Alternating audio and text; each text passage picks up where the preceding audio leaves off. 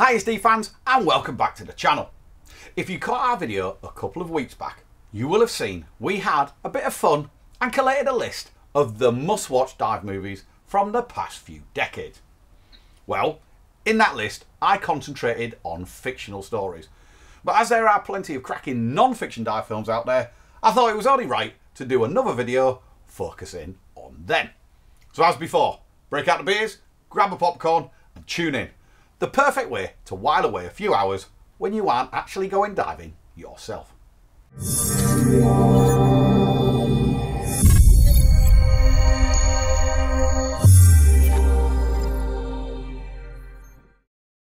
Dive movies are a great way to spend a few hours when you're not actually underwater yourself. And while the fictional stuff is all good fun, I'm talking the deep, Into the Blue, Fool's Gold and a few of the Bond movies, there have been some amazing non-fiction dive films over the years, soon to be joined by Ron Howard's Hollywood treatment of the Thai cave rescue, 13 Lives.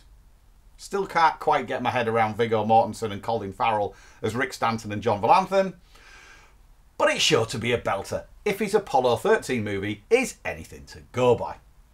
So we thought it would be a bit of fun to collate a list of some of the must-watch non-fiction, or at least factually based, dive films. Let's see if your favourites are on the list. Jack, my friend. How are you? Enzo? I leave you swimming and 20 years later you're still in the water. The Big Blue. Luc Besson might be better known these days for his action fodder like Leon, Taken, Lucy and Anna, but way back in 1988 he directed what has become a cult classic. Undoubtedly the most successful French film of the 1980s, The Big Blue follows the friendship and rivalry between two champion freedivers, Jacques Maillot and Enzo Maiorca, although the latter was renamed Molinari for the film. It was shot in the clear, warm waters of Greece, and is acknowledged as being heavily fictionalised and dramatised. The two divers were not even direct competitors, for instance. But hey, it's a movie at the end of the day.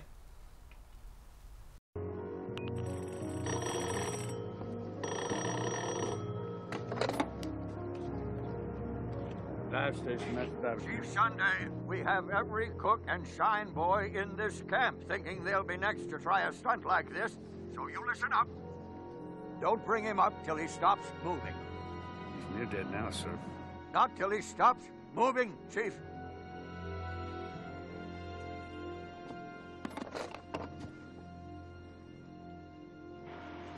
Give it up, Cookie.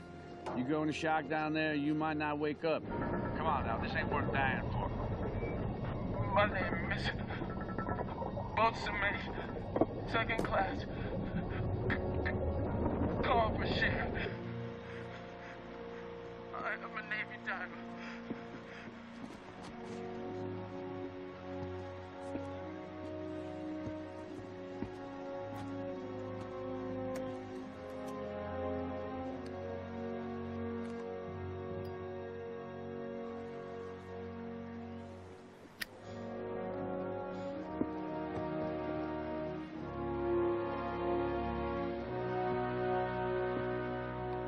Bring him up. Bring him up! I got him. Carry him home. Sailor, disregard that order. Sailor!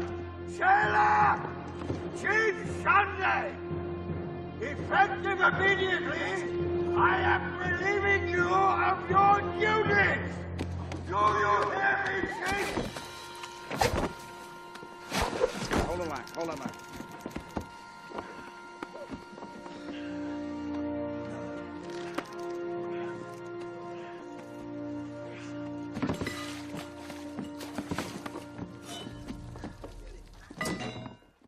Men of Honor. Now, we mentioned this film in our last video. Okay, it's not scuba diving, but this true story of Carl Brusier's struggle against racism to become the first African-American diver in the US Navy is gripping stuff. Cuba Gooding Jr. does a fine job as Brashear, and even though some of the standout scenes in this 2000 film were, shall we say, an embellishment of the truth, it stood the test of time well and worth a watch. When he fights back to fitness after losing a leg and being fitted with a prosthetic limb, you'll be cheering as he finally walks 12 steps in a Mark V dive suit to be reinstated to active duty. Robert De Niro provides his usual scene-stealing showmanship as his hard-as-nails training officer, who apparently was a composite character of several different people.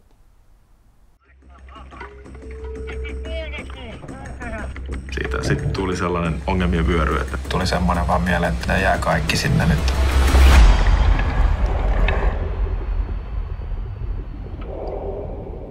Diving into the unknown. Released in 2016, this film is certainly one to put you off cave diving for life. It follows a team of experienced technical divers as they risk their own lives on a mission to bring back the bodies of their two teammates, who failed to return on a previous dive in a cave system in Norway. The official recovery operation was called off by the Norwegian and British authorities after being deemed too dangerous, and the police closed the caves, leaving the rest of the team to embark on a secret mission to retrieve the bodies themselves. They're accompanied by a documentary film crew who capture the epic mission on film, using plenty of footage from helmet cameras that were worn by the divers.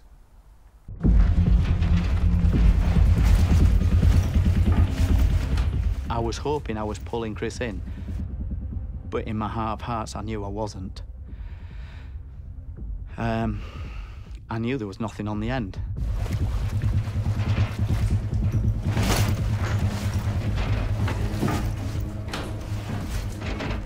Hot water hose came in first, broken and tattered at the end. And I had another couple of wraps of umbilical to pull in before a broken end of his gas hose came in.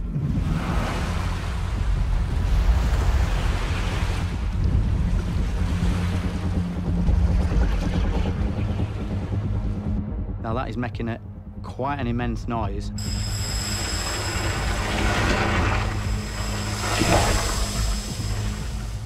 I put my hand on the regulator to turn it off.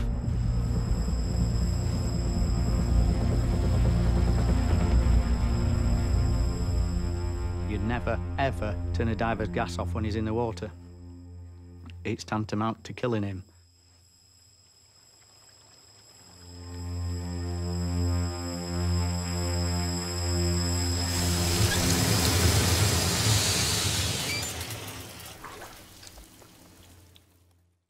Last Breath. This is one of the most suspenseful films you can watch, and it tells the true story of a deep-sea diver stranded on the bottom of the North Sea in 2012. Commercial diver Chris Lemons ended up with his umbilical cable, which supplies his breathing gas, the hot water for his heating in his suit, the power for his light, and a radio link to the surface, were all severed when the support vessel shifted position. He's left trapped 100 metres below the surface with just a small amount of air in his emergency backup tank. What makes Last Breath so gripping is that it combines genuine footage and audio recorded at the time on the diver's radios and body cameras with well-shot reconstructed scenes. Even though, when you watch it, you know that he makes it in the end, the scenes where you see him lying, seemingly lifeless, on the bottom are real heart-in-your-mouth stuff. Perhaps not the best film to watch if you're contemplating going into commercial diving though. There are some other movies which, while being fictional stories, are rooted in more realistic scenarios than some of those in our previous video on dive movies.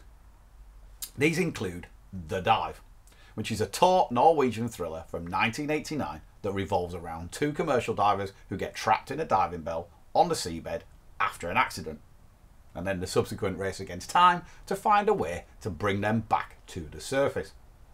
There is also Pressure from 2015, which tells a similar story, this time with 4 divers stuck in a stricken bell off the coast of Somalia.